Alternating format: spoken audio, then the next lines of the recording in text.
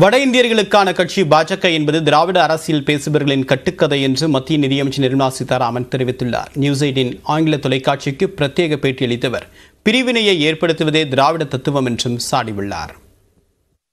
The myth that has been created that a national party cannot survive in Tamil Nadu. So, as a national party, Congress party is not able to stand up on its own and say what is in the interest of Tamil Nadu and what is in the interest of the country.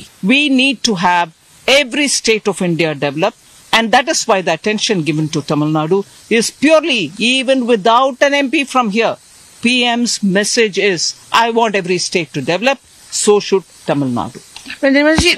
The criticism which comes in from the Dravidian parties is that BJP is a North party. And that is part of the Dravidian myth-creating effort. Discriminatory, differentiating, and a separatist ideology is the Dravidian ideology. And as a result, you find them always speaking of North versus South, Hindi versus Tamil, or, these outsiders versus local. And it's for all this, they're not even democratic. They're highly dynastic.